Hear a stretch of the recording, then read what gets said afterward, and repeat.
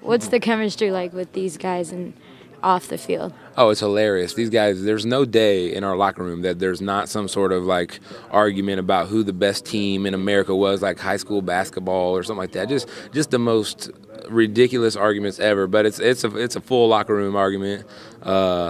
That's how we just kind of communicate. It's always fun, and it's kind of funny that like we have a jukebox and stuff in there, so there's always you could tell who's playing what.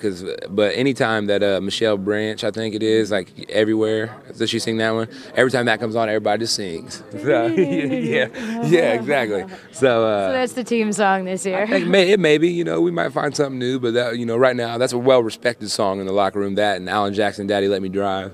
But it's pretty funny to see like Regis and all the guys sing it, and it's funny. It's fun. It's not a football. It's not a football team. It's a family.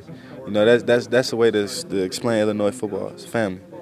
I think it's probably one of the best in the country. We communicate well. We have fun together. We go out, go to the movies, things like that. We always look to have fun. It's never a situation where someone looks down on another person or someone don't like another person. We all pretty much get together. We get along well. I mean, it's tough times here and there. Someone have a disagreement here and there, but for the most part, I think this team is a unit, and most of all, we're a team, not a bunch of individuals.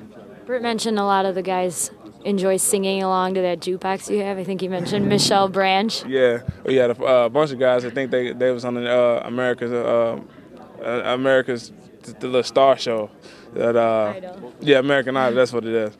Well, I mean, it's fun. Like I said, it's something that we often do in the locker room. We try to sing along, pretend to be somebody that we're not. So it's all fun and games, though. All my roommates are football players.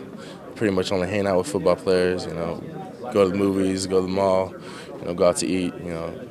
I think it's real good. No matter where you're from, we got a lot of DC guys, Florida guys, Ohio guys, and me being from Illinois, everyone gets along great.